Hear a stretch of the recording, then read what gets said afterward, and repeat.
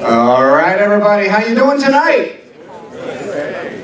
Thank you all for coming out on a rainy evening to kind of dream a little bit about the future of the neighborhood. I am Rich Conti, the Chief Wonder Officer here at the Science Museum of Virginia. You're sitting in the largest screen in the entire Commonwealth. We can actually take you to any place in the known universe. This is where we do astronomy and a lot of other great stuff. Who's been to the museum the last couple of years? Not too bad. All right, so if you haven't been, we've been doing a little bit of work to this place. We've put a lot into it. We've actually transformed the entire interior of the museum. We've got the inside the way we want it. So now we're ready to move outside. So what we want to do tonight is share a little bit about what we're planning to do here on our site. We've got some great folks. Councilwoman Gray is going to talk to you all a little bit tonight. Trevor Dickerson from the Scott's Addition Group, Mark Ollinger here from City Planning. I got to give a shout out to Dr. Richard Gruber, my trustee over here on the front row. Woo! Give it up for Dr. Gruber. Thank you for humoring me. All right, so here we go. So here's kind of an aerial. This shot was taken a couple of years ago, really, of our site. I wasn't here then, but people tell me if you went back to the early 90s, we used to have a liquor store in the parking lot. Does anybody remember that? Woo, there we go, this gentleman in the front. We also had a gas station on the corner over here. Does anybody remember the gas station? Yeah, so they're gone now, so we're making some improvements. But here's kind of the site now. As we looked at how we could transform it and how we could really make it more special, we had to deal with one thing. What do you think the one thing was? The pulse. What? The pulse. Now, how'd y'all get here tonight? Where'd you put your cars? Yeah, that's an issue, right? You need a place to put your cars. So that's a big old giant parking lot out front. And so the plan is to get rid of that. So what we're doing is we're going to build a parking deck so that we can scrape up that asphalt and transform it into a beautiful civic green space. It's the Science Museum's gift to the community. It is for, you all, no gates, no fences, natural vegetation, something that we think will be really beautiful, a great place to reflect. Public art that tells a science story, something that we can all be proud of in the community. We don't have enough green space in the community, so we're going to put 6 or so acres of that right in the front. But first, we need that. That's kind of an idea what this parking deck might look like. We're really close to getting this bad boy out to bid. We hope to break ground sometime this calendar year. It'll take a year to build it, and then once we got it open, and there's a place for you to put your cars, then we can scrape up the asphalt and start working on the green space, which could look something like that. You're supposed to go, ooh, right? Better, huh? So we're thinking along Broad, we want like a tree-lined, what do we call it? Like a colonnade, what's the right word? Alley. An alley. A tree-lined alley, protection from the street, right? A lot of shade. Again, we're thinking all native species, a little bit of undulation, a little bit of topography. Lovely, smaller, intimate, reflective spaces. If you've been to Bryant Park in New York, we're kind of modeling it a little bit after that. But just a terrific, interesting kind of public green space that you can just come and watch the sunset or meet folks up. We'll have maybe some light interpretation. We don't envision doing programming out there. We still got a lot of space behind the museum if we want to do a concert or a big festival or something like that. So in any event, that's kind of what we're thinking. All right? Sound all right? Yeah. All right, so there's more, much more to dream about. I know I've been here for 11 years, and I drive by the diamond site every day and think, man, that should be something fabulous and special, and I know it's going to be at some point. So Councilwoman Gray is here to, I think, elicit your input to dream about what that could look like. Councilwoman Gray, let's give her a big hand.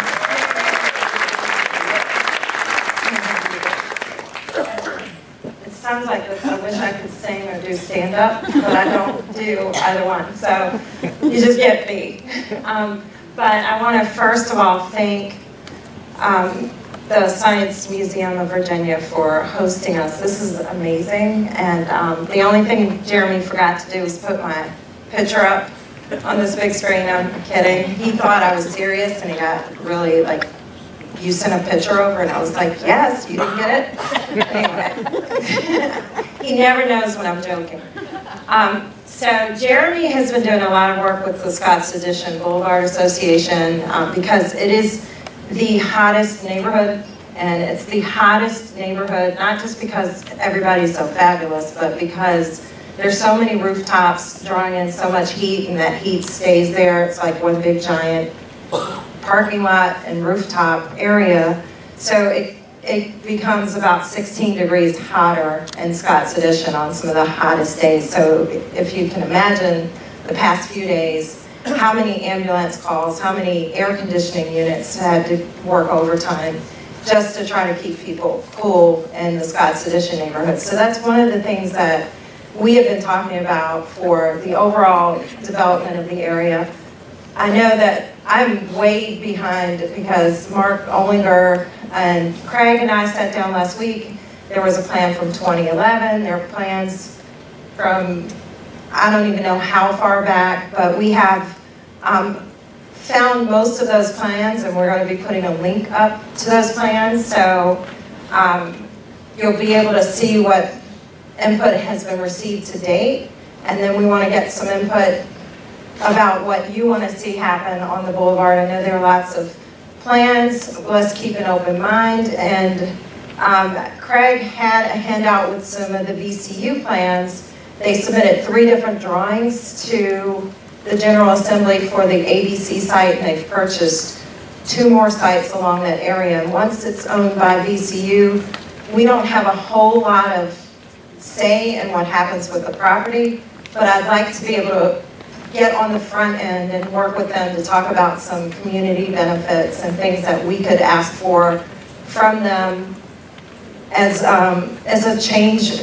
or an exchange for some of the inconveniences that the neighborhoods and surrounding areas might see, and also the loss of the tax base for those properties that have been purchased. So that's kind of where this thinking is. This is the first of what Mark and I talked about, 3 meetings. I really appreciate Mark legitimizing this whole thing as our planning director. So I'm going to look at the agenda. I think I hand it off to you at this point. No, I give it to Trevor Dickerson, the president of the Scott's Addition Boulevard Association. Sorry, Trevor. Yeah, you're good.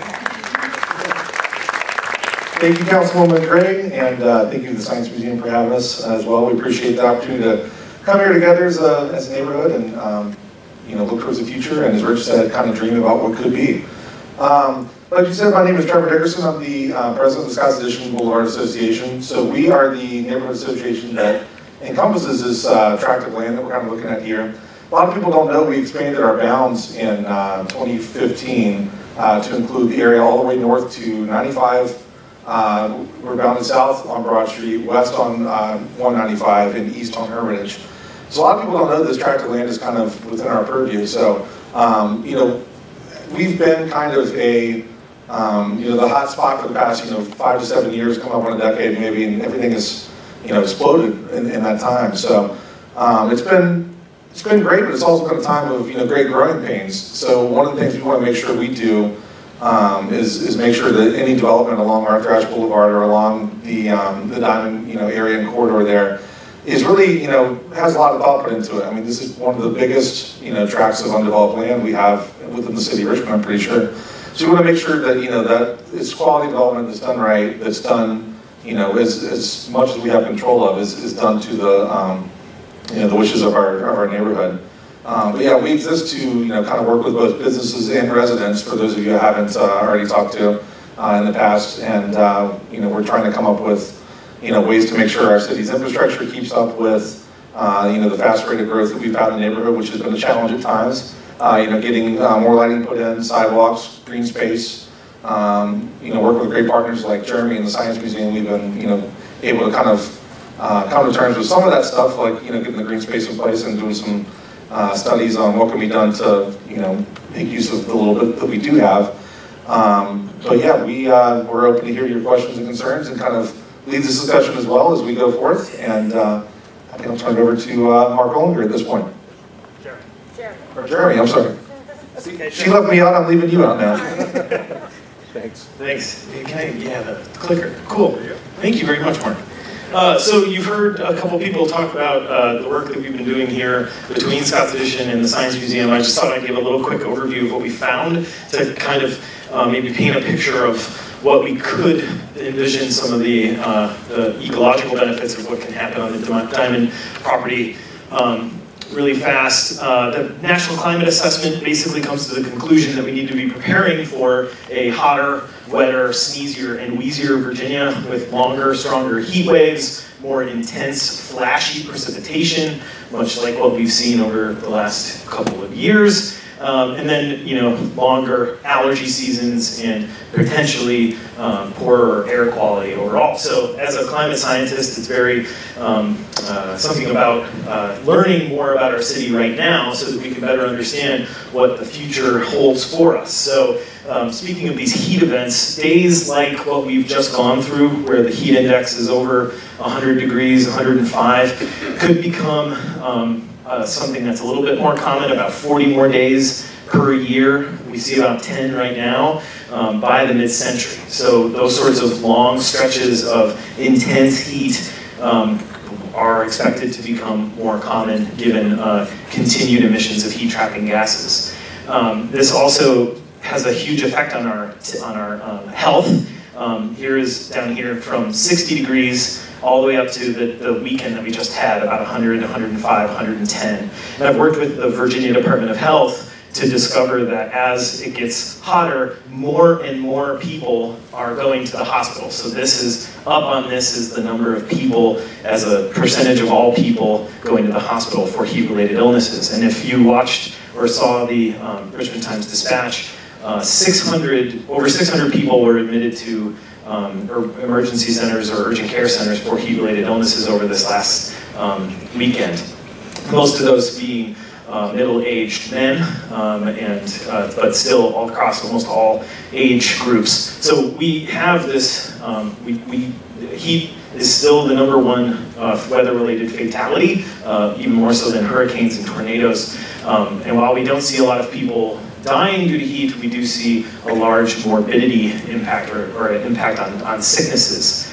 And it's partially due, at least in Richmond, to this. So this is our parking lot, which will be gone someday, as you heard from Rich. But if we were to fly into this picture and touch the hottest place, think in your head where you would go to touch the hottest surface to the touch, okay? And just think in your head, and on 3, we're just gonna say it out loud, okay? So no, not one person's giving the answer. We'll just kind of throw out your hypothesis on 3. 1, 2, 3. Okay, nice. All right, now where's the coolest spot to the touch? And you can't say the Broadberry.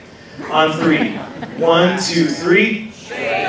Okay, nice. So what's great about a science museum is we have really cool toys to investigate the natural world around us. So by using a thermal camera, we can actually figure out what is the warmest surface. The brightest colors are the hottest, the coolest colors, or the deepest purples are the coolest areas. Under the tree, it's about 90 degrees in this picture. On the asphalt, it's about 170.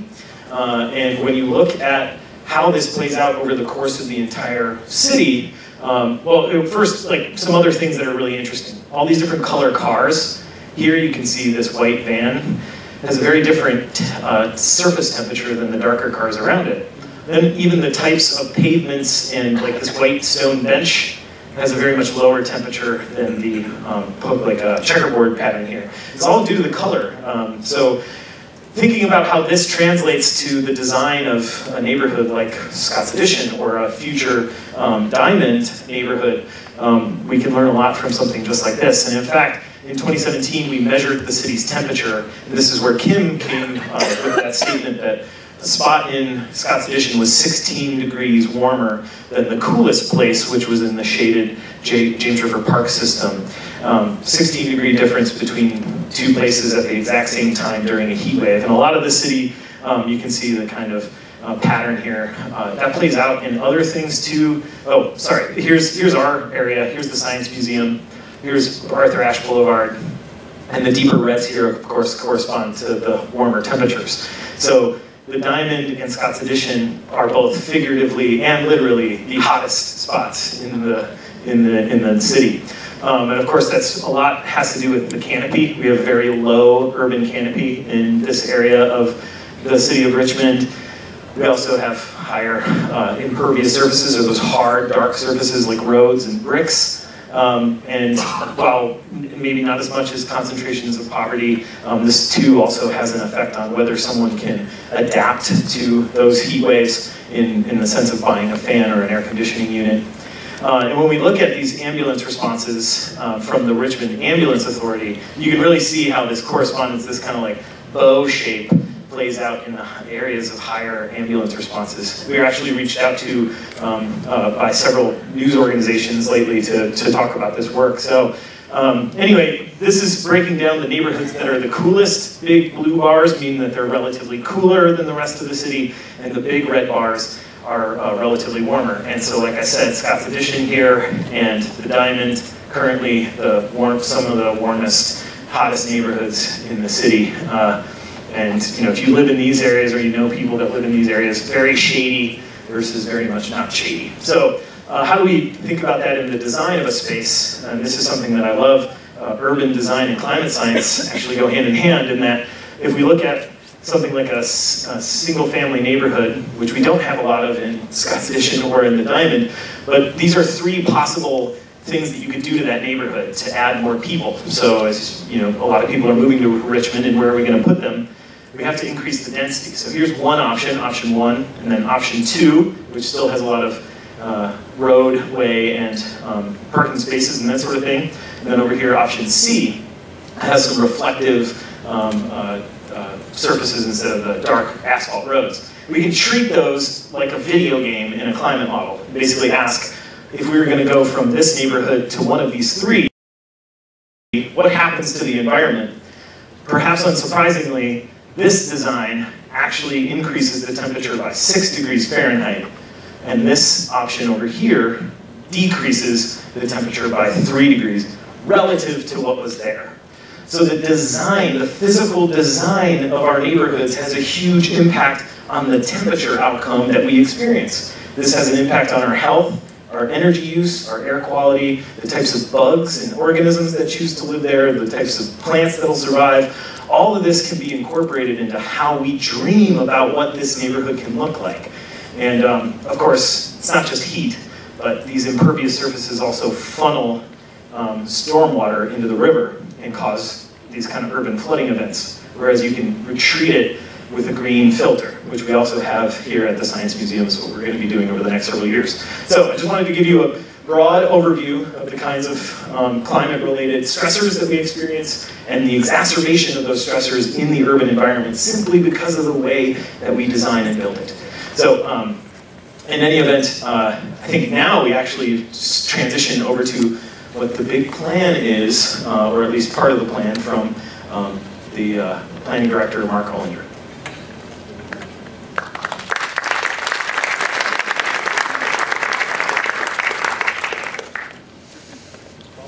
Thank you, Jeremy. It's a pleasure being here, everybody. The second time I've given a presentation in this room, and it's all inspiring. And of course, it's all inspiring to have presentations this large. I've got a lot of slides. I'm going to try to fly through them as quickly as possible. Whoops, that isn't. Because I want to touch briefly on, we talk about the boulevard in this larger area, and I want to give people some background on what we've been working on fundamentally over the last 4 years as part of the Pulse Corridor, and then touch on the end about Richmond 300, which looks at the balance of the area. So in July of 17, 2 years ago, Council adopted the Pulse Corridor Master Plan for the BRT that runs along Broad Street. And kind of the thinking that we went through on that was to take a look at kind of the half-mile watershed, like what is happening around the Pulse stations that we need to think about as it relates to creating an environment that will support BRT and at the same time create an environment that will help create new neighborhoods. So that's the half-mile watershed, and you can see in the discussion we're going to have tonight, it basically takes us to the Arthur Ashe Bridge and the railroad tracks. For argument's sake, that's where we're going to end up.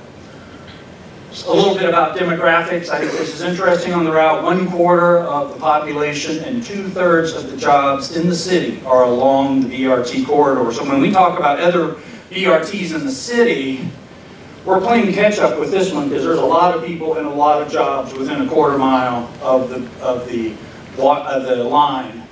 29% of the property is tax exempt, not surprising given there's a lot of state and municipal institutions here. But when you think again about a city that is only 62.5 square miles, and not in our lifetime will we get to 63 square miles, we have to think about how we program and plan for, I'm not going to say every square foot, but it's pretty darn close. 35% of the land, surface parking lot. So we're running through the heart of the city, yet a third of the land is still surface parking lot. These are the land uses along the corridor. These are the tax-exempt parcels. This is the map of the surface parking lots. And last night at council, we adopted a rezoning in the Monroe Ward neighborhood, a number of rezonings in the Monroe Ward, the development of a plan of development overlay for 320 acres. And a lot of that follows what came out of the Pulse Corridor Plan, because we talked about being a number of priority station areas along the 14. So all station areas are exciting and great. 6 of them are a little more, have more opportunity in them than the other 8. So last year we did Cleveland. 2 years ago we did Cleveland. We are working right now on Main Street Station as part of the small area plan that we're doing down in Chaco Bottom. The Arts District at Nagiel Walker Plaza is the rezoning that occurred last night, and our hope is to get through all of those by the end of next year. The overarching goals are compacted, mixed, connected, and viable. So when we think about what happens in this area, and when I talk about the boulevard, I'm going to go a little bit to what Trevor said about Greater Scots. I don't know if that's the right name or not long term. But if you think about Greater Scots Addition, that's 928 acres in the city of Richmond. When you think about the 60 acres plus or minus that the city owns is kind of in the center, but when I think about what's happening in the larger community, I really do think about the 928. That'll become a little more evident a little bit later. So these are the adopted land use elements of the plan. So I want to make sure everybody understood that when we adopted the plan 2 years ago, we laid out along the corridor recommendations for land use. Land use is not zoning, and I'll get to zoning in a moment, but land use is the way that the city develops over time and the uses we expect to see and the way they relate to each other. So if you look in this one, we created a mixed, industrial mixed use. We had nodal mixed use that took us up to the railroad tracks, and that nodal mixed use basically took us down to Lombardi. We kept some industrial here, institutional at UMFS, what we call corridor mixed use along Broad. The real interesting piece is what happens here, and we'll get to that a little bit later as we talk about north of the railroad track. The interesting thing about industrial mixed use, we did this in Manchester a few years ago when Scott's Addition took off. It was zoned M1. I'll show you that in a moment. Every single project that came in front of the city had to go through a special use permit, which is a special land use approvals process that sends you through the Planning Commission, public hearing, and ultimately to council.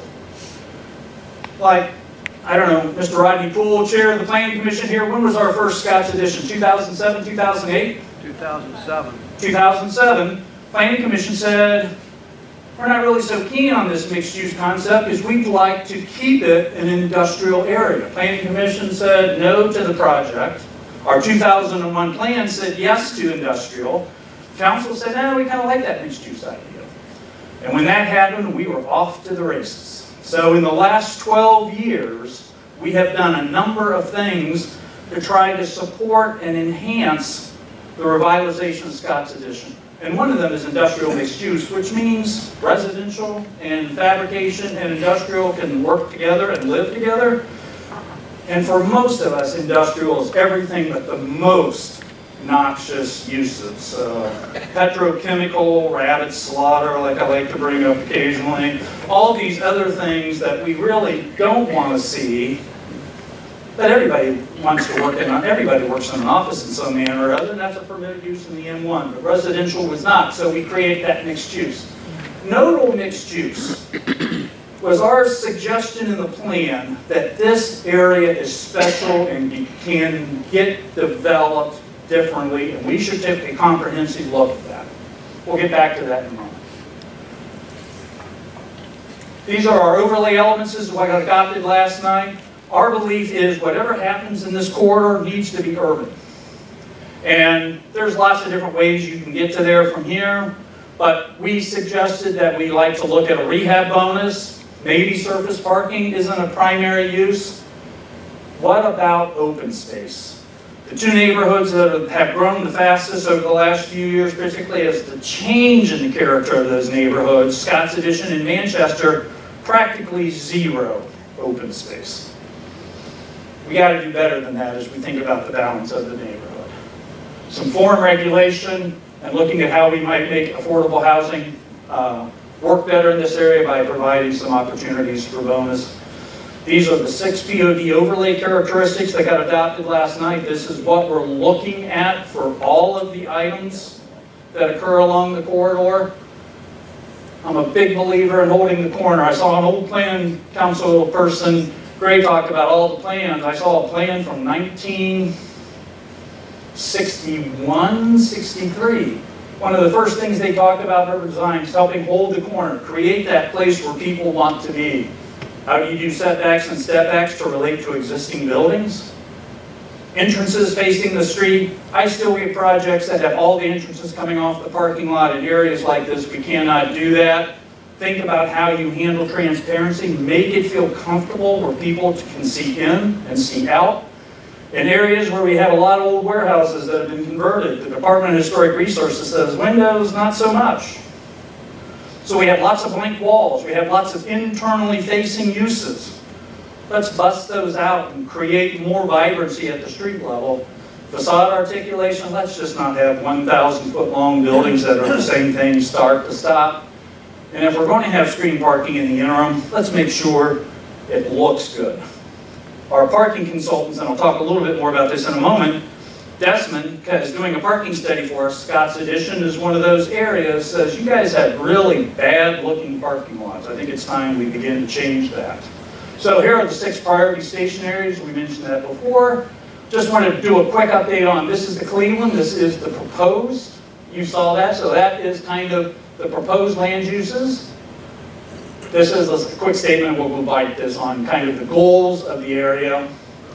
We also visualized what that might mean. So this is a cross section, which means a slice through Broad, north to south, from roughly Marshall Street down to close to Grace, near the old Comfort Inn, about how development might occur on the north side of Broad versus the south side of Broad. Draw your attention to how we did this reverse angle against residentially zoned areas, so we pushed the mass against the street, not against the alley.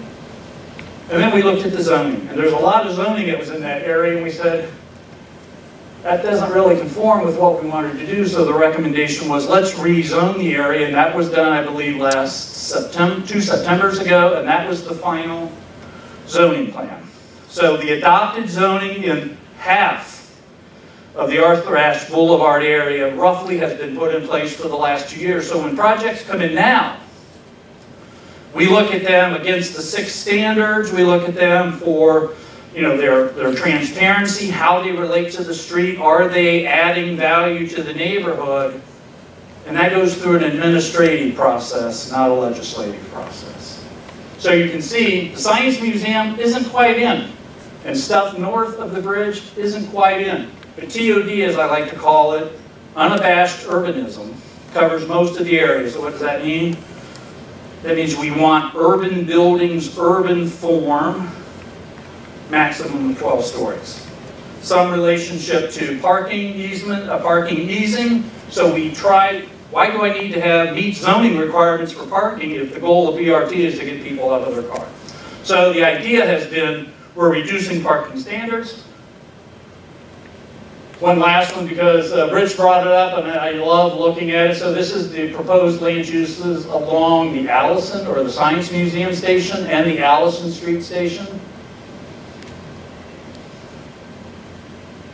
And Rich has got better drawings. This is a little older, but our goal is, what does Broad Street begin to feel like if you think about this great 8-acre green space on the north side of Broad, how does that help us on the south side of Broad?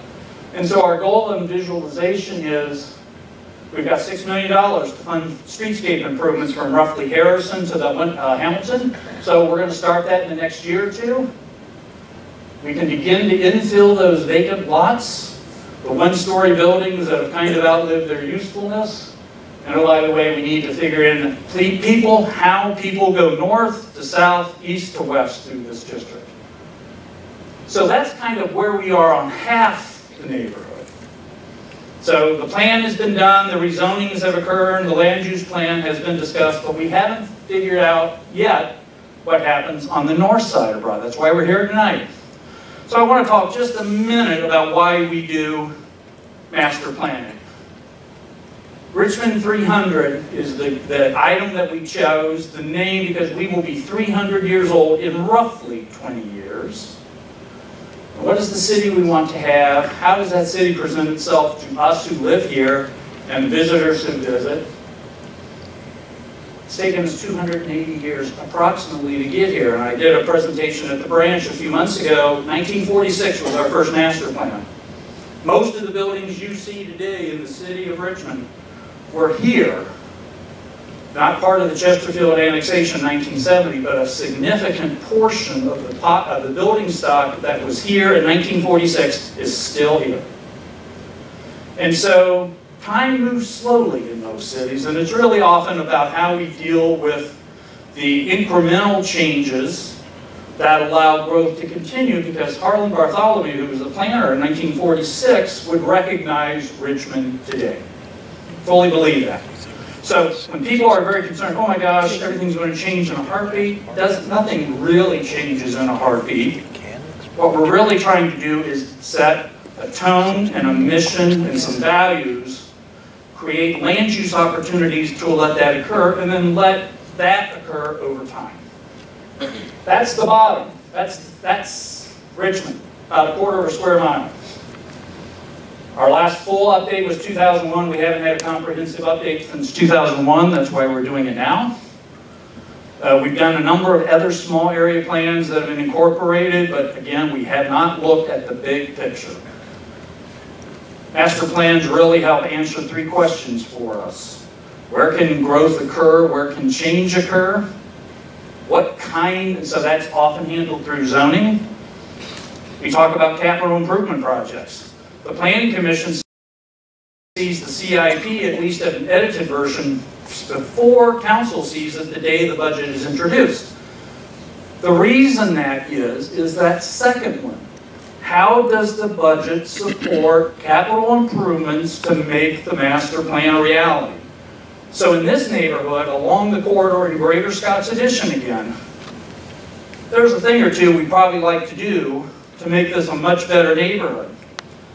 Sidewalks, street trees, new streets in areas where we don't have streets now. What's the pattern of development in this area? That's what capital improvements linking with the master plan gets you, and that talks about public projects. Right there in the planning process, where the blue star is. So we started this a little over a year and a half ago, having some public meetings. We've established working groups in 5 areas to take a look at what that 30-year vision for the city is and how do we get there from here. So tonight's discussion is very timely because we're beginning to look at how all of these pieces begin to fit together. Not too late to have a say.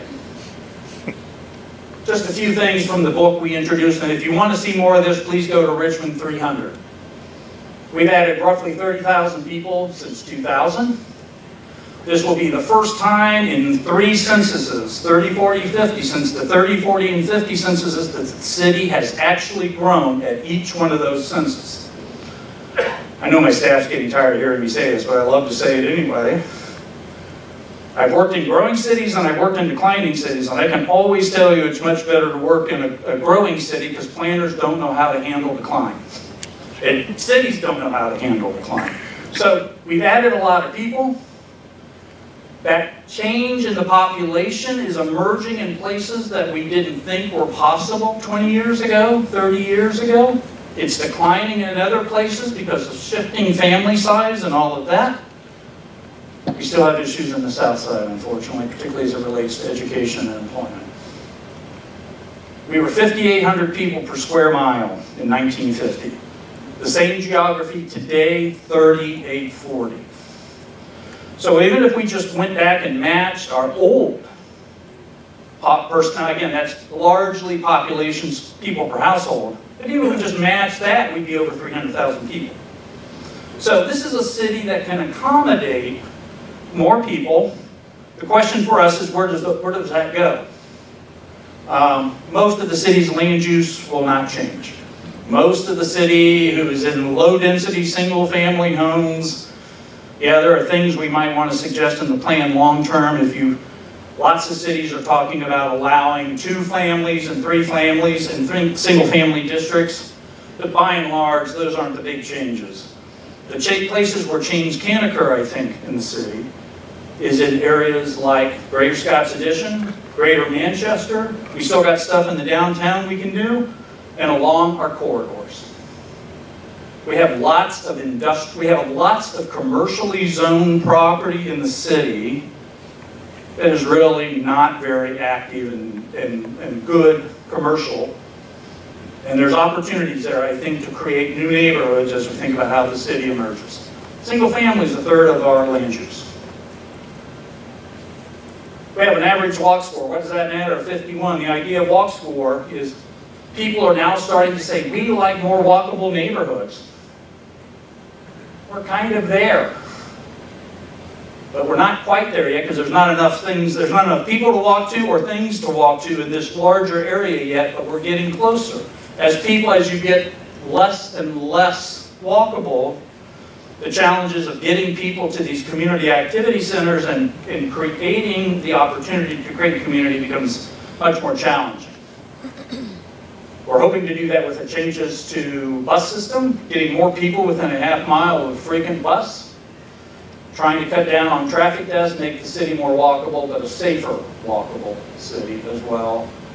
Get us more parkland in those areas of the city that are struggling for parkland right now. As Jeremy has said, as Councilperson Gray has said, people like parks.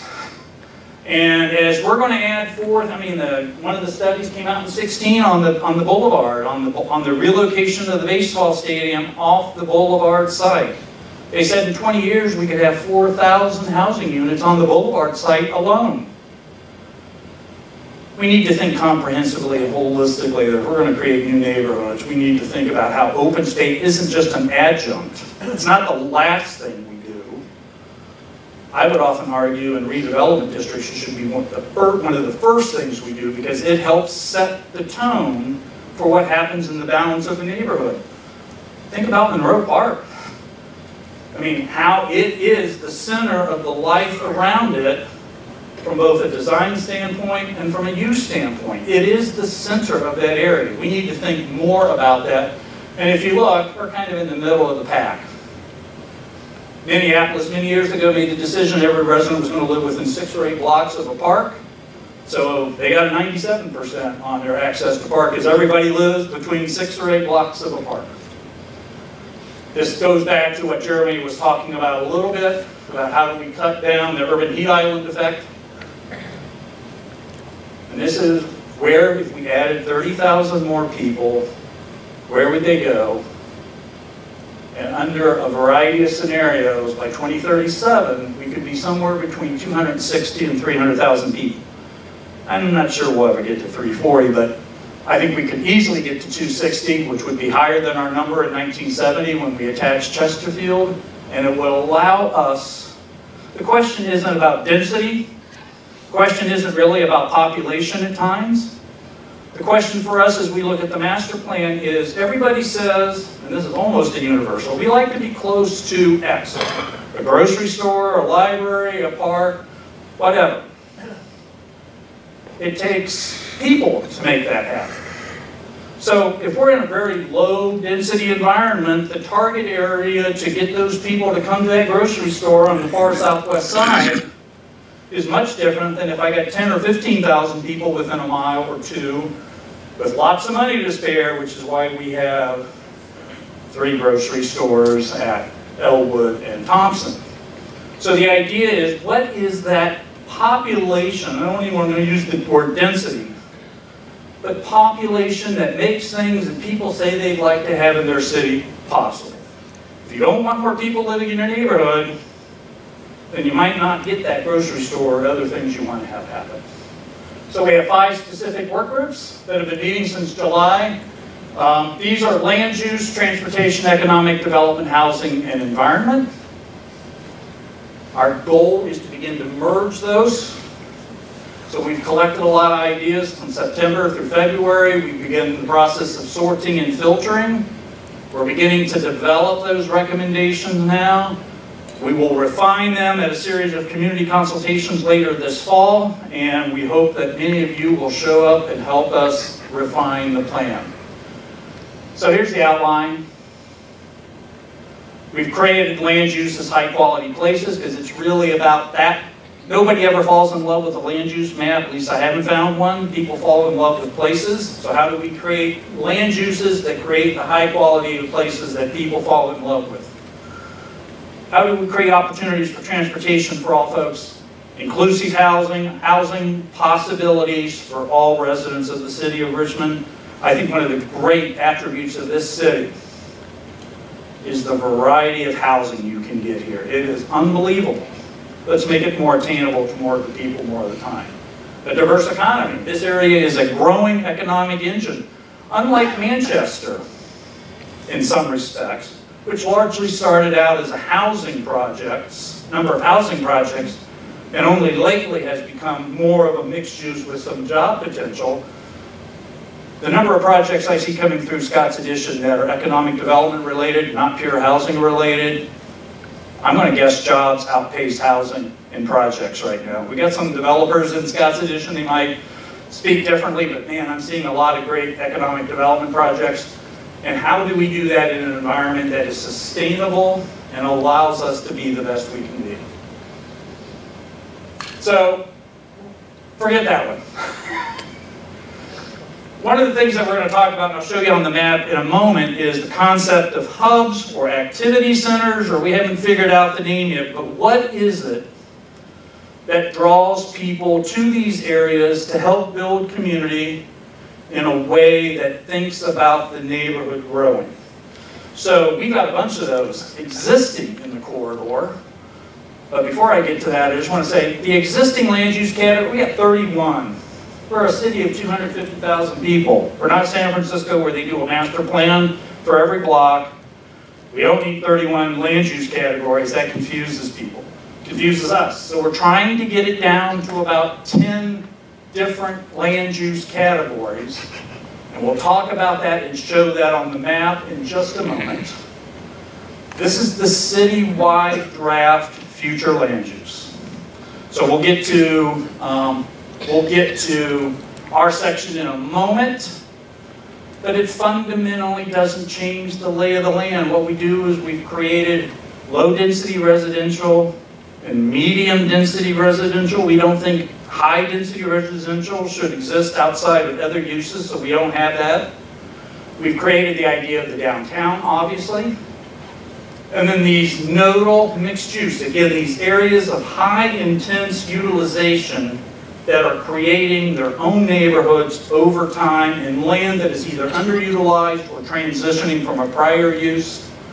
We got corridors, we got neighborhood mixed use, we have a much narrower band because many neighborhoods in the city are much more alike than they are different. Many of them were built within a few years of each other, where they're in the northeast, south side of town. And so the character of the neighborhoods may be slightly different, the people who live there may be slightly different, the attitudes they may have may be slightly different, how they view themselves in relationship to the city might be different, but the housing stock and the neighborhood stock is very similar. This is a view on the transportation.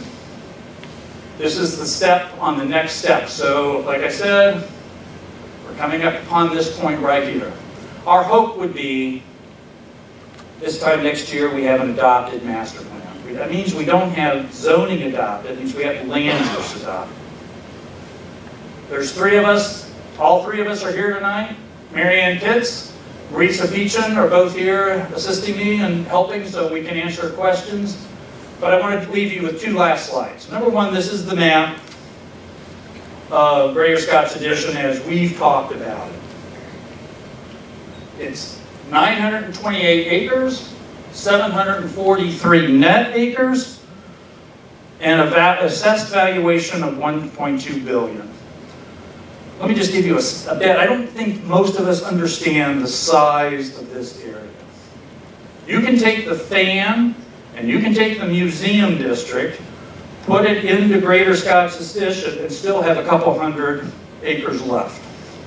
Last night at the council, when we did all the rezoning in Monroe Ward, the POD overlay district from 9th to Belvedere, Broad to the Downtown Expressway, 320 acres.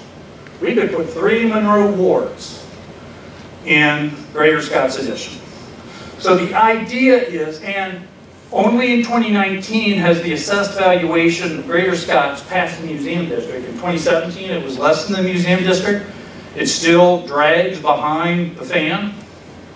So there's lots of opportunity there. And this is the draft land use map for this part of the city. So, as I said before, here's downtown, and here is the area we're talking about. The railroad track kind of acting as kind of breaking this up into quads. And I do want to touch base on a couple of things that are out there that maybe people don't know about yet, but I want to touch about how it relates to this neighborhood particularly. We have been working collaboratively with Public Works and Parks and Rec about the establishment of additional ways to get around this area. We were fortunate enough to get some money through the Smart Scale program from the Department of Transportation to basically take us from there, under the tracks, and down the Broad. So you don't have to cross the boulevard to get to this side of Arthur Ashe, and you don't have to cross, you don't have to be on the bridge. That's going to come in a couple of years, but we're beginning the study for that now, and ultimately the study will be how do we get from roughly here, or how do we even get across the railroad to get to this piece of the neighborhood, and take you from here, under the bridge, maybe down to Lombardi, but certainly down to Allen.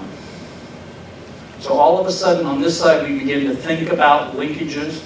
We've also talked about how do you go from this site and get across the tracks to this area up here.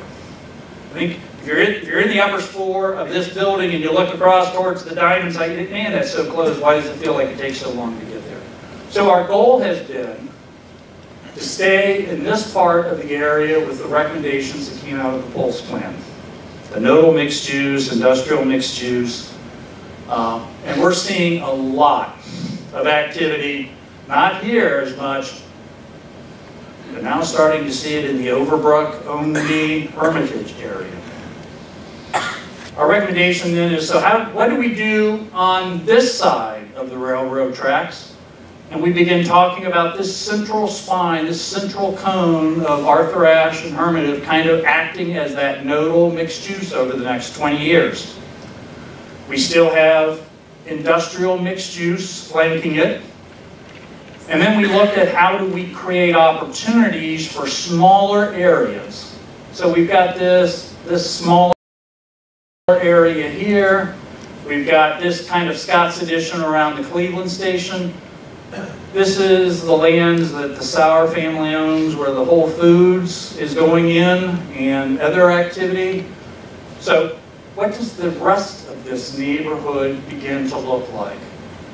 The question we're asking ourselves, the downtown and this Greater Scotts Addition are so close, are they going to be in competition with one another? Our hope would be that they're not in competition with one another, but we don't know that yet. We're working on it. They're seeing a different character of development, that as this area begins to emerge, maybe that will change. We've been meeting with VDOT. There was a meeting with VDOT folks either today or tomorrow, And we're going to go talk about how they put a high priority on a number of projects on I-95 over the next 20 years. And one of those is the Boulevard, the Arthur Ashe interchange. 95 throughout the city needs fixing. But one of the highest priorities of all the priorities that needs fixing is how do we handle this, getting people in and out.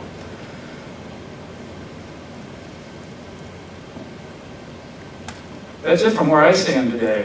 Clock for one working, so this must be my last slide. I forget, so I'd be happy to entertain. Councilperson, you want the mic back and we talk? Walk the mic around.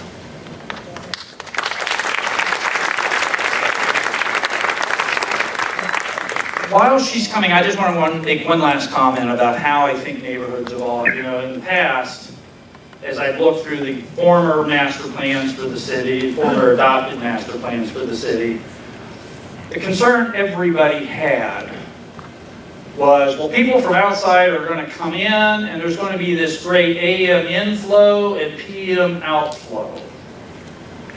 I think what we've seen in some of the developments that have occurred recently is that the migration, the transportation, the morning rush isn't quite as deep as it used to be. Businesses are coming to this part of the city because this is where the employees live. As I think about what happens with this 928 greater acres, I think people will come, jobs will come, housing will come because of the interrelationship of those uses.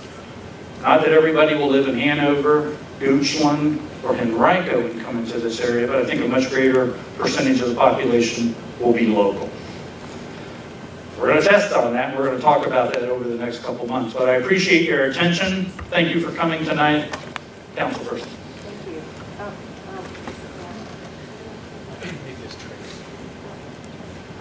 Okay, I was going to walk around.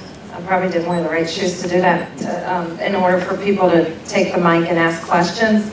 But I also got some feedback via email, and I know I've been meeting with a lot of the surrounding neighborhoods about some of the concerns. So I just want to put them out there for thought, because a few people couldn't be at this meeting.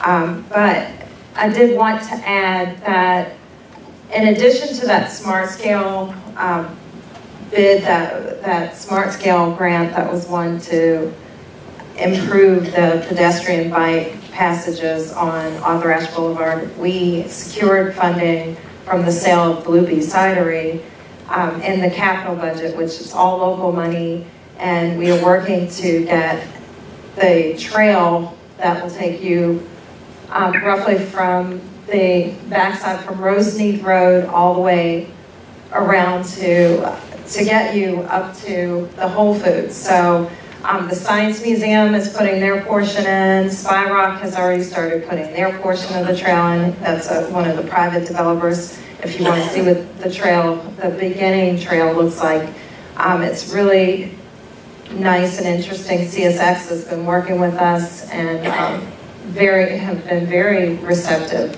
So just wanted to add that, because smart scale takes a long time. These interchanges on the expressway will take a long time to get through, and then to get actually funded and then engineered and then actually built out is going to take more than a decade, I would say. So I know that there are issues now with the traffic that cuts through neighborhoods and things, so we're working with planning, we're working with Department of Public Works to try to mitigate some of that. But some of the questions that have come forward, or thoughts that have come forward, a comprehensive and independent traffic study to identify and mitigate the traffic impacts of any projects in light of planned density increases along that corridor. Comprehensive and independent study to determine the effects of this project on Richmond Public Schools, which is not something that planning has been doing so far, and schools getting together to talk about some of the impacts of developments. But I think it's really important. And there are some critical properties that belong to Richmond Public Schools, the Arthur Ashe Center being one of them, and an assessment by Public Works if the area is served by combined stormwater and sanitary sewer systems. If the development is served by combined sewer system, then what will be the impacts on the James River and regional water quality? There are questions about the replacement of the Arthur Ashe Center and performance space, the softball fields.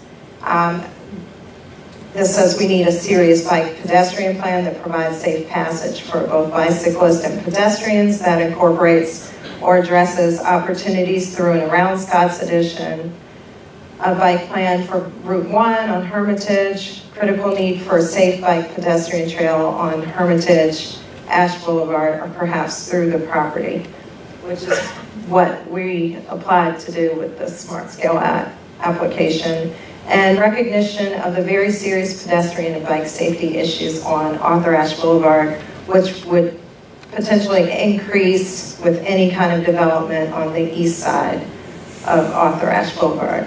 So, finally, where's Sports Packers Stadium in all this? Do they stand to benefit? And so I don't have sports backers, anybody from sports backers here, but I would like to see any hands and throw the questions at Mark. If he can answer them now, he will. If not, we'll be able to post and put all of this information up, and you can continuously give input through the Richmond 300 site, right? Yes. Okay. So just, okay.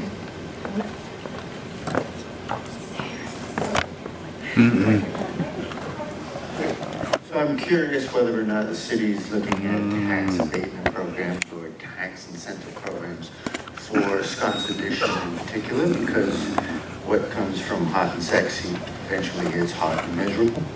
And so if they go to environmental programs that could be on rooftops and progressive ideas in that direction for tax considerations for those developers.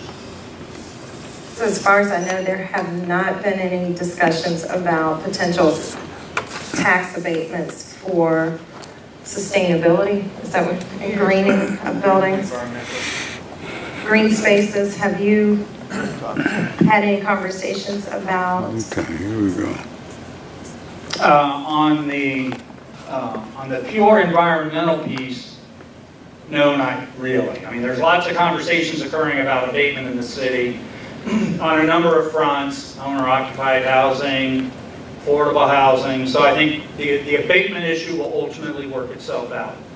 One of the things that I've been pushing, but obviously not pushing hard enough because I haven't done enough work on it to make it possible, is how we might play with some of the zoning in this area that would make it possible for green space to be a part of more developments rather than less. I really wanted the handcraft parking lot to be the park of Scott's Addition, and so, but again, we've got thousands of people. What do we do? And I think we need to think past past the balcony. So I think on open space, there might be some land use things we can tweak to help make things happen.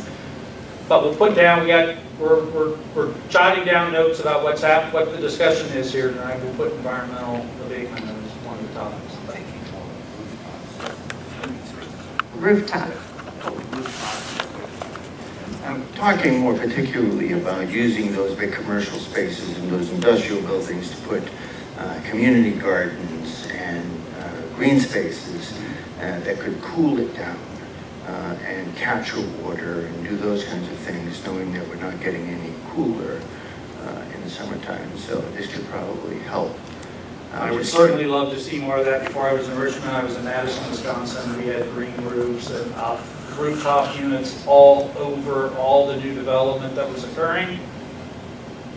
We've given special consideration on timing to review plans for those. We just haven't seen as much as we'd like. I keep hoping we'll see more. Okay. Does anybody? Has anyone thought of moving sports backers over to where the Redskins play? The question was moving sports backers over to the Redskins practice facility. Have not heard that one. As the councilperson said, there's lots of moving parts in this entire area. I'm not expecting it all to happen next week or next year. Obviously, if you're going to develop the Boulevard, the Arthur Ashe dining site to its full opportunity, there will need to be discussions about what happens with sports backers. I'm not aware that that may be happening above my pay grade. Has there been any discussion with Virginia Union with the Arthur Ashe Center in terms of renovation and then possibly maybe moving from off campus to play their games again there? At Arthur Ashe for? Arthur Ashe, and to renovate Arthur Ashe and Virginia Union moving back into Arthur Ashe. Not that I'm aware of, but we've been trying to have more conversations with VUU as part of the work we're doing just on the other side of the interstate in their neighborhood. Good comment, haven't had that discussion yet. Hey Mark, I know it's not easy to get big open space or create that really interesting place that creates community like you're talking about, but if it's going to be relatively easier, it is in that 900+ acre triangle. So my question is kind of twofold. One, roughly what percentage of that triangle would be taken up theoretically by VCU if they move on that? And then secondly, other than just the kind of the planning and permit process, how much of the rest of that does the city or government control to potentially create a big kind of impactful place or open space? So roughly the city owns this area right here. The VCU, kind of the discussion that has occurred, the thing that the councilperson put out about where a baseball stadium and other sports facility is right here at the ABC site. So, you know, we own the 60 acres. That is, we, the city of Richmond. I think as we think about what happens, if we went out for an RFQ, that's kind of not going anywhere. The idea is that maybe we issue an RFP. And I make the pitch that I think if we're going to go in that direction, we need to think more holistically about what happens on that 60 acres. And as I said before, I think open space is a part of that. The other thing that I think we need to think about is, we all look and see, well, here's Arthur Ashe, and here's Hermitage, and we got this big vacant spot, and we got, what is the street network that we will ultimately see in this area over the next 20 years? I think it's a great conversation to have because it could go any number of ways, but I take at the end of the day is if you're really wanting to think about how we centralize some open space for this entire area, something in that area might be the place we put it. And as we think about improving those transportation connections, it's easier to get among those 4 quadrants than it is today.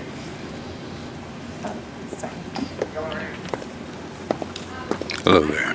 Really important that in the area that has no street grid, that the street grid be restored.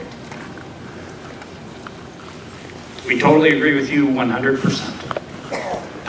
Now what that grid looks like, because there wasn't a grid there, so we're recreating a grid. We're creating a grid, not putting back what was in portions. I'll give you a little example where the Sauerfra holdings are. We vacated West Marshall Street between Hermitage and the old Putney building, the old state tax.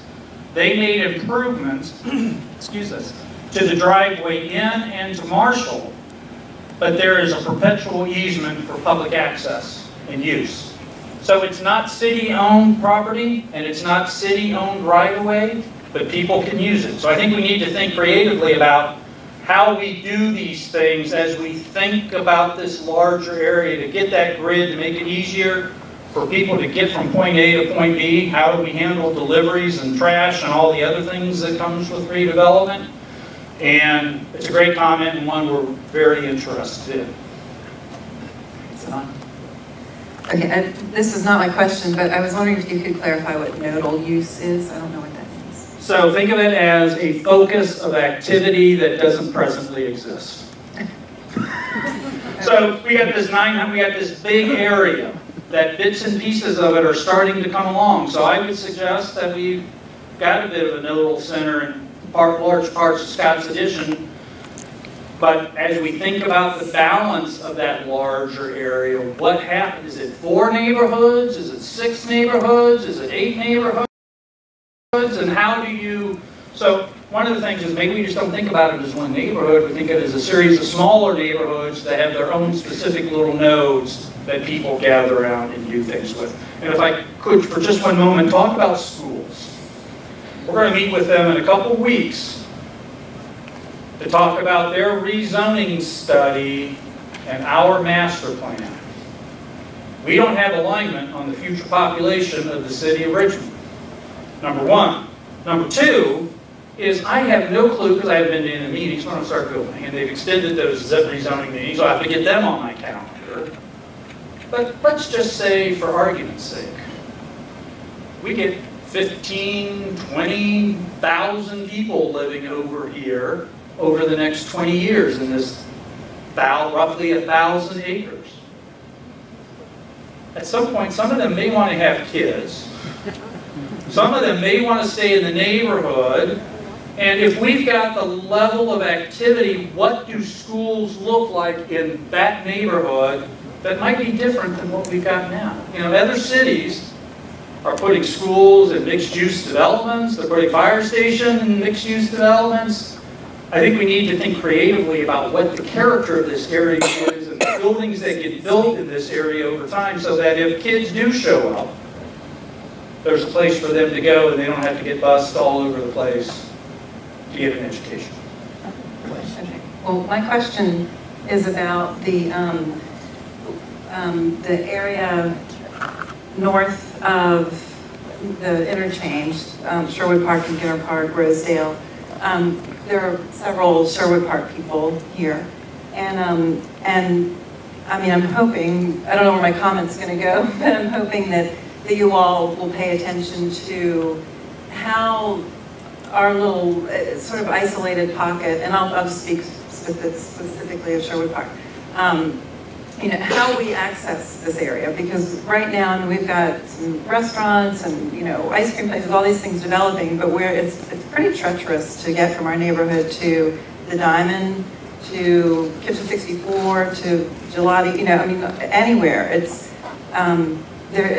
It's not pedestrian friendly, so I like hearing that, you know, the pedestrian and bike plan is on the table, but I think it's very important. And we've got, you know, I think it's still shown on the Richmond 300 plan that the apartments are, I think it's showing medium density residential, and I'd argue that that's a little more than medium density. That there will be more people, and probably a lot of single people living there who want to access the Arthur Ashe Boulevard and Scott's Addition area. Which apartments are you talking about? The Canopy. The 301. So, we all understand that the intersection there where Kitchen 64 and all of that is a complicated intersection. I think that will need to get addressed as we have the conversation with VDOT about what happens with the interchange.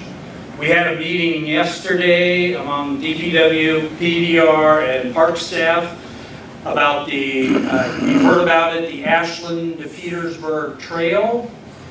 We're exploring a number of options about what that route might look like, and one of them that has been kind of pitched out there for consideration was going through that intersection. None of us sitting at that table figures out how you could do that easily or well. So we're looking at all options. We understand that intersection is complex and complicated, and I think, and I'm not a VDOT official, nor am I the city's transportation engineer, but I do know that there are some things you have to go through with VDOT that if you are doing development within a quarter mile or a half mile, whatever it is, of an interchange, you've got to show that the development activity will not crash the interchange. So we're sensitive to that, and we'll make sure as we go through this process that that is factored into whatever comes out of the plan. Whether, I will say this, I'm not 100% sure, in fact I'm pretty sure that I'm 100% sure, that I'm not sure what's going on north of the interstate will be no mixed use. If you understand that, I'm going to give you a buck. Because I'm not sure. It's a very different character on the other side of the interstate than on this side of the interstate.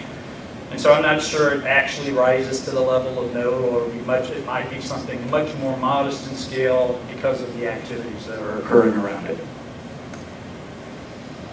How you doing?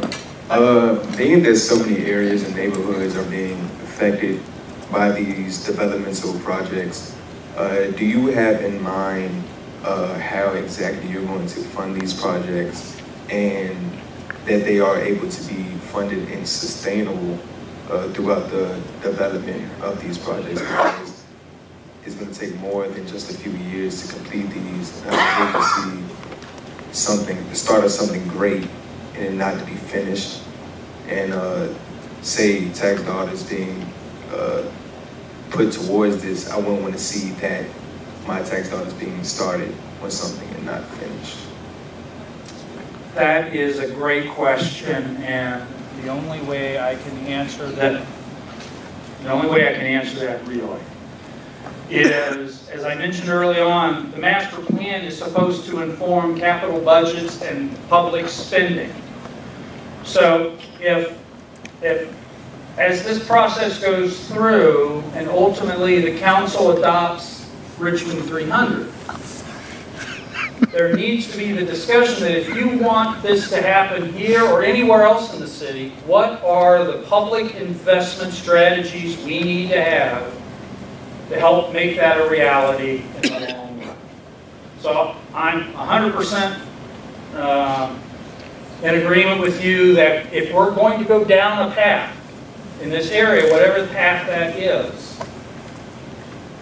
we all need to be committed to seeing it through in a way that when we look back on it in 2037, it all makes sense. It's a net value added for the city. And as I like to say as we go through this process, the Fan's a great neighborhood, Giver Park's a great neighborhood, Museum District's a great neighborhood. I just bought a house at Oakwood, so Oakwood is a great neighborhood. But I'd like this to be a great neighborhood so that in 50 years, people are saying, man, those guys got it right. And we created this new neighborhood out of whole cloth that didn't exist in 2019, but it works because we thought through open space and people and sustainability and pedestrian bike safety and access, and how do we join all of that together so it is part of the larger Richmond community. But your point is well taken. We can't just do phase one, declare victory, and go home. You got another question. I wanted to know what procedure exactly do you follow to bring or court businesses to come to town? I have a relative who's obsessed with Wegmans.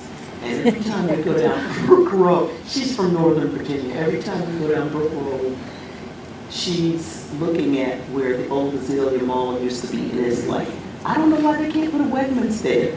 So what kind of procedure would have to happen to get a Wegmans?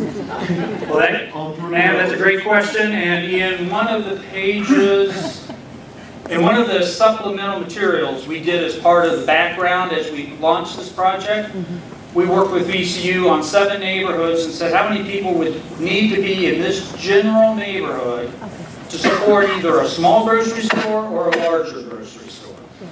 In the site of Azalea Mall, isn't there a Kroger nearby or something on it? The question will be how many people are within a 2-mile, 5-mile, 10-mile trade area. What's their household income, and whether or not Wegmans thinks, given the other grocery competition in the area, why it will work.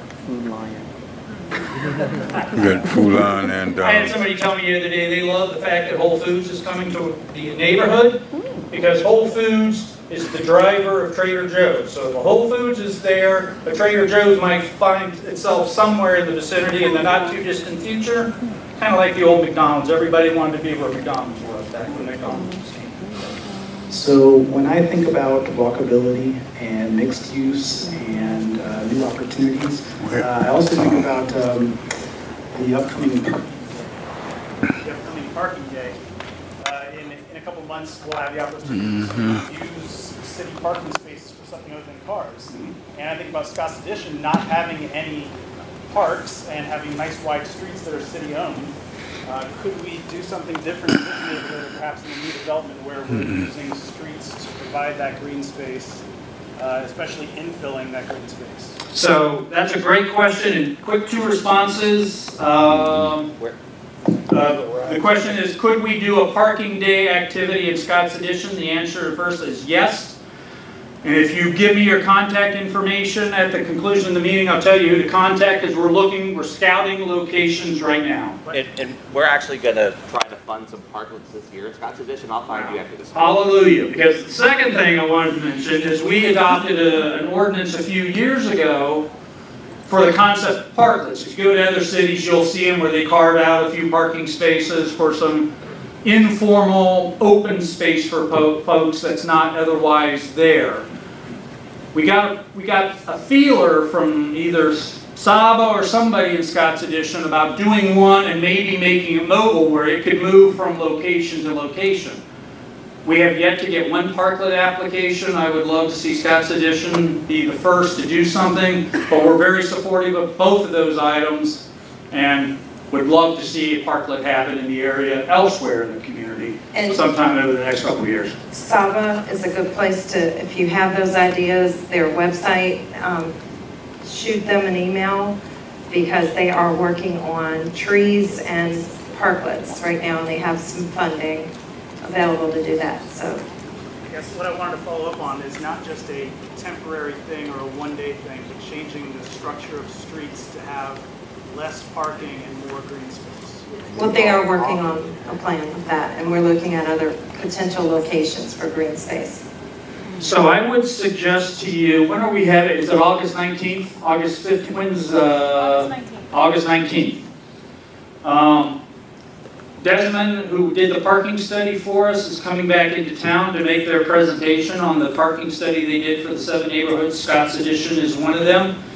That will be at room 511 of City Hall in our conference room, and I think if anybody has any interest in hearing more about parking in Scott's Addition, please feel free to join us at that time, because I think it will be an interesting discussion. The other thing we're doing, and I forgot to mention as part of the Desmond study, we also had some funding available to look at conversion of the one-way streets to two-way. And that's a separate track, but it's linked with the parking study.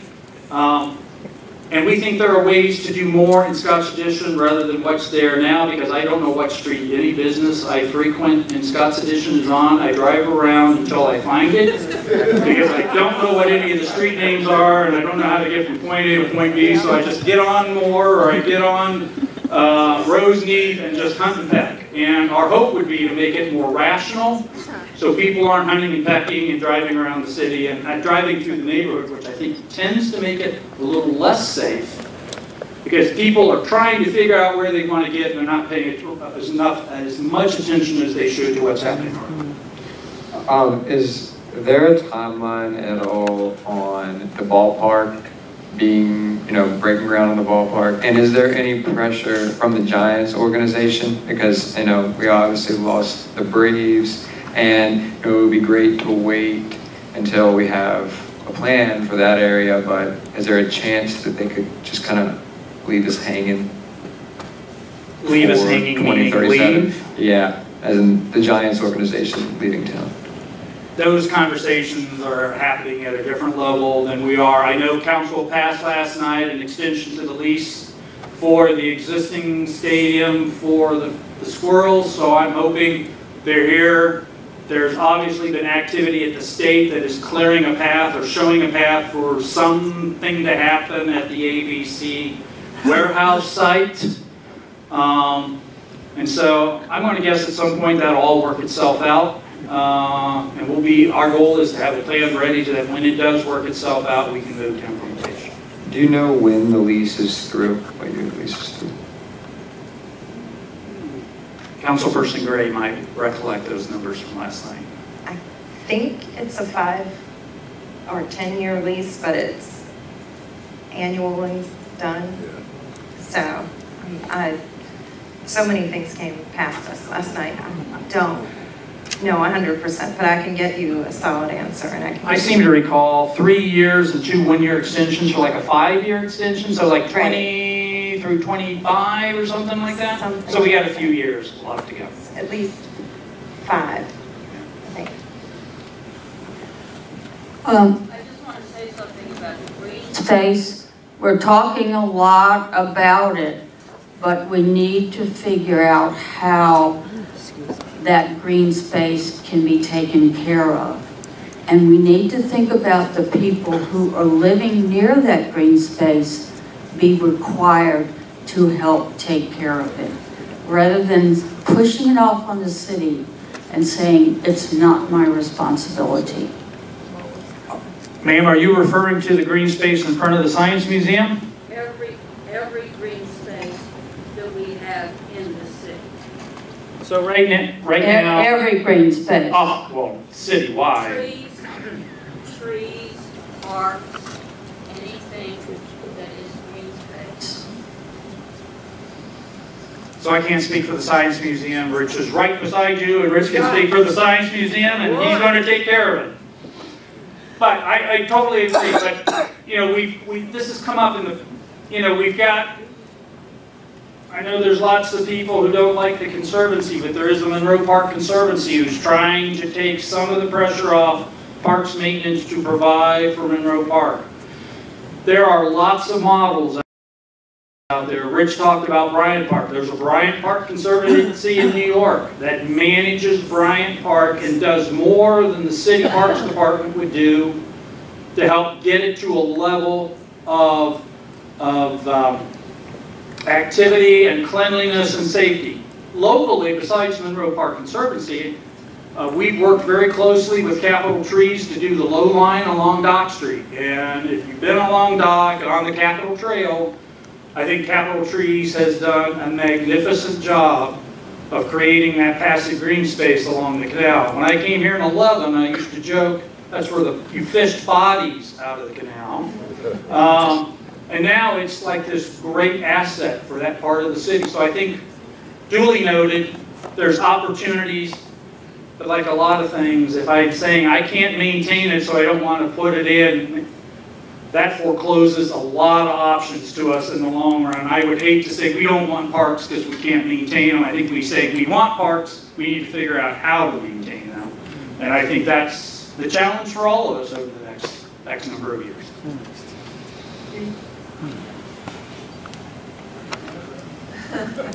Mark, I am interested in knowing what the mechanisms are for defining the character of development along Arthur Ashe Boulevard, particularly as we look at the tricky business of redesigning exit 78. And as much as I appreciate the convenience of the Wawa, I'll use that as an example of the possibility of being wooed by developers and then losing all sense of where you are. I think we've got a really unique opportunity to be very much a place that is defining your first experience of Richmond. And I just, I really worry about us beginning to look more and more like every interstate exchange along the 95 corridor, and I wonder what protections can be put in place or what guidances will be there to give that particular interchange a very specific expression of who we are as a community. That is a great question. The simple answer is we adopt a plan that gives us direction as it relates to the uses we want to see along this corridor, and then we do the necessary zoning to help make that a reality. We had lots of conversations with Wawa. The first one was, we don't really think you belong here. But I said that only because of the character of what we wanted to see. Again, not another off-ramp gas station. but they were zoned to allow it to occur. And so what we did last night in Monroe Ward is we changed the zoning where some of those things we just don't think fits in an urbanizing neighborhood should be there as a primary use. Got changed because of the plan. And I think that's what we need to do on the north side of the river. We need, or the bridge and the railroad tracks, is what's that essential character that we want to have in this area, and what is that character along this corridor so that when you get off the interstate, it does not look like every other interchange. I think Wawa would say to you, Randy, that this was a unique site, and they bent over backwards. And there's some things they did that I think are pretty nice, but it's at the end of the day, is that what we want in that area as we think about this area transitioning? And that's why planning is important, and following up the planning is important. So we have several more questions, so if we can, we got one up here. Yeah, I just have a question about the 60-acre boulevard site.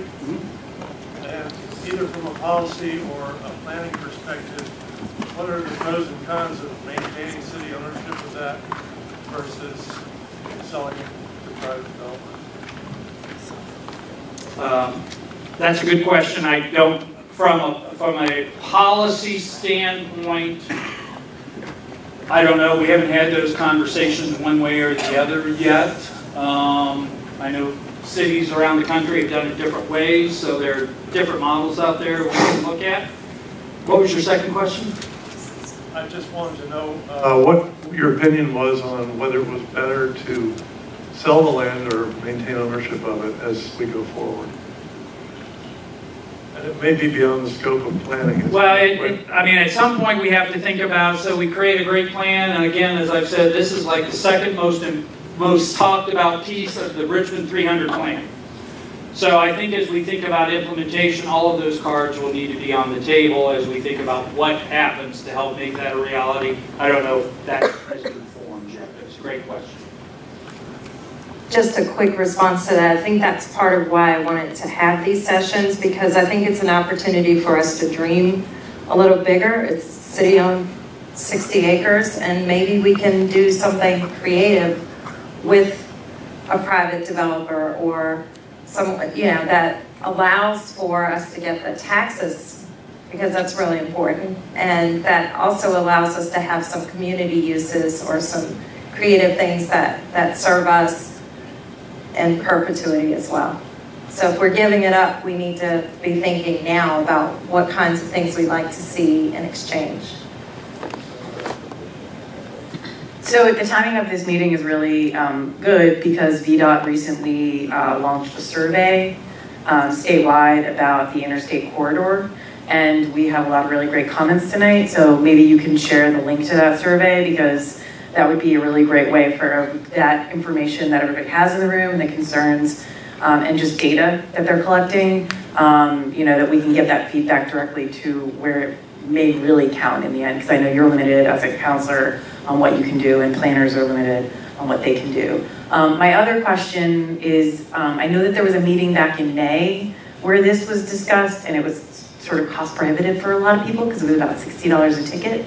Could you share with us what was discussed in that meeting? Like, was it the same planning issue, or was it like developers? Maybe just kind of share with us what was discussed then.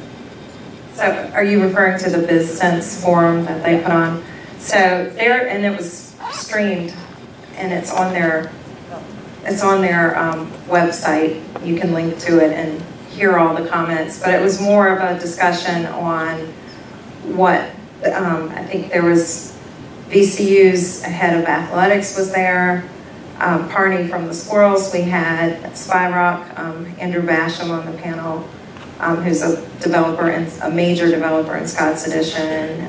The mayor and I were there just to answer questions from the audience. But it's similar to this.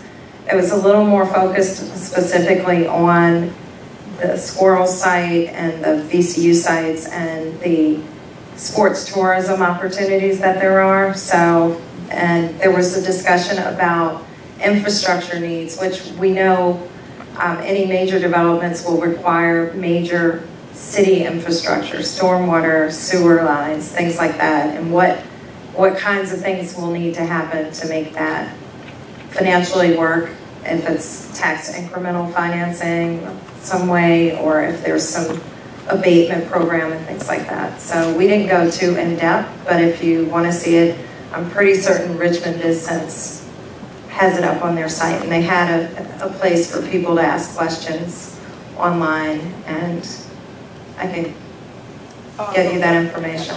There were about roughly 700 to 800 people. It sold out pretty quickly, and it was not our forum, but I will go to any forum and anywhere that folks are asking me to talk about issues impacting this district. So I say yes.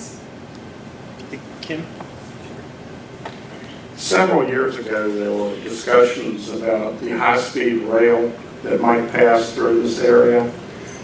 Is that an issue at all in this work that's being talked about now? So I haven't had a chance to read the latest draft environmental impact statement on high-speed rail. The idea has been it will be the two-station solution. So Henrico Station out on Staples Mill will exist, and Main Street Station will exist. They will go through the area on the existing, what I believe to be within the existing framework of the rails that are there. Got to get around all the yard stuff. But our take is that will not significantly affect what happens here because it will be grade separated and with all the other railroad tracks that are there. Are there more questions? And I'm drawing a blank. The Scotts Addition Boulevard Association website is it saba.org? Or scottsaddition.org? Yeah. Okay, so that's a really good place. We're going to make sure, and then the city's planning site, Richmond300.com. we're going to upload all the documents that we have referenced today, and any other links, the VDOT information we can put up there, and make sure that people have all the information that they need. And we want to hear your feedback. We want to hear, and if you don't feel comfortable speaking in this forum, you can please feel free to call me or call our office. My number is 804-852-4427. I am available and ready to hear your desires and concerns and any other plans that you might think would look great along the Arthur Ashe Boulevard corridor. There's our contact information. I would like to give, before we wrap, because I don't have a chance to do this very often on a public venue, but I do want to give a shout out. I don't know if guys at 63 do shout outs, but I do want to pay compliments to the Saba group and all the people who call this neighborhood home. The value of the volunteerism that I have seen in the almost 8 years I've been here as it relates to things like trash cans and trees and litter pickups and thinking differently about how life goes on in this 930-acre piece is really pretty extraordinary. And I wanted to commend everybody who lives in the vicinity of this to say thank you as a municipal employee for the dedication and the volunteerism that you all do on a regular basis to make these areas lively places to be and places where people want to visit. So I just want to say thank you to all for that.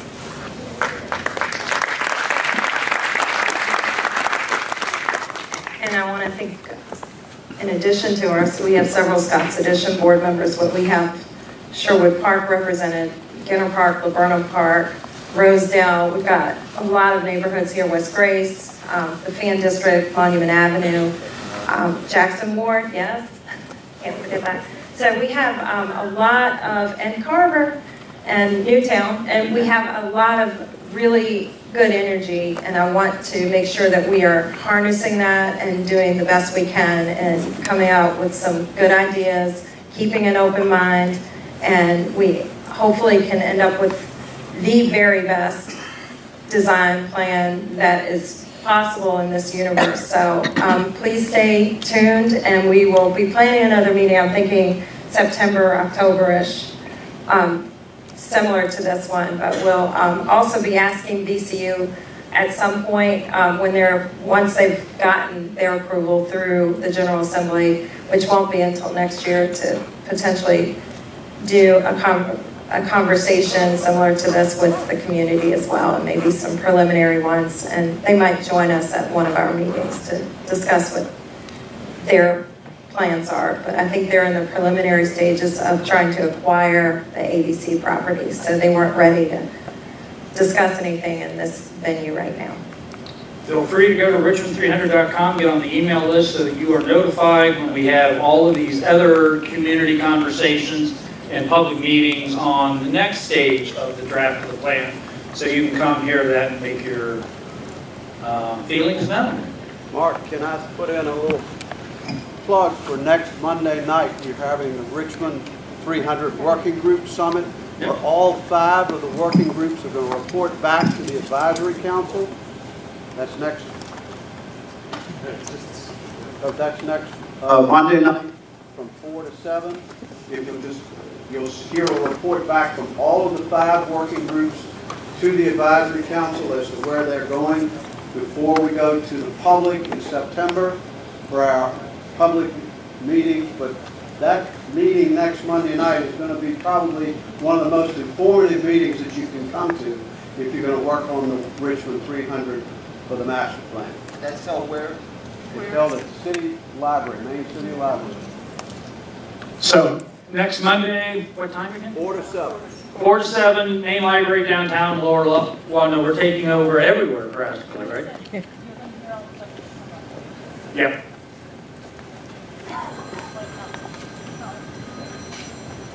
There's opportunities. Okay, well, everybody give yourselves a round of applause for being civically engaged this evening. Thanks to Councilwoman Gray and Mark for coming down, and thank you for visiting the Science Museum of Virginia. Please come back soon, and we'll see you have a safe way home.